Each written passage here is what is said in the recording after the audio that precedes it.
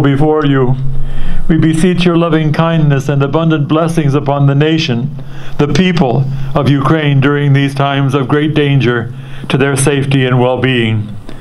Our brothers and sisters, Lord, are once again threatened by aggressors who see them only as simple obstacles, blocking the path to the complete domination of the precious land and resources of the country of Ukraine.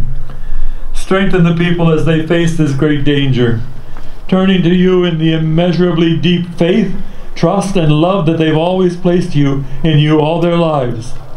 Send your heavenly legions, O Lord, commanded by the patron of Kiev, Archangel Michael, to crush the desires of the aggressor, which is to eradicate your people. Grant unity of mind, heart, and soul, O Lord, to all leaders in public service with those who they serve. Unite them all into one great Christian family, so that together as brothers and sisters they may glorify your majestic name, God in the Holy Trinity, Father, Son, and Holy Spirit, now and ever, and unto the ages of ages.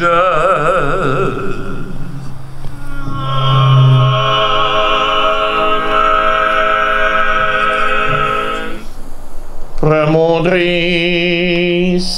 Високопресвященніший владико, благослови. Пресвятая Богородице, спаси нас. Чесніше від Херовимів, і незрівняно славніше від Серафимів, що без здійснення Бога слова породила, дійсно Богородицю тебе величаємо.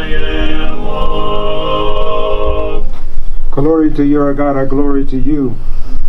The Lord have mercy on us and bless us all. The Holy Virgin Mary, our Mother, beloved Panagia, the holy archangels, the John the Baptist, and all the saints, have mercy on us and save us, O Lord Jesus Christ.